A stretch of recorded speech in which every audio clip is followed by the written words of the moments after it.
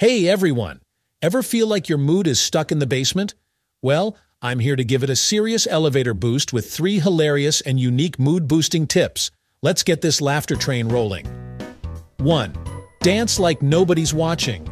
Endorphins are your body's natural comedians. Put on your most embarrassing song and bust out those ridiculous dance moves. Trust me, the sillier the better. 2.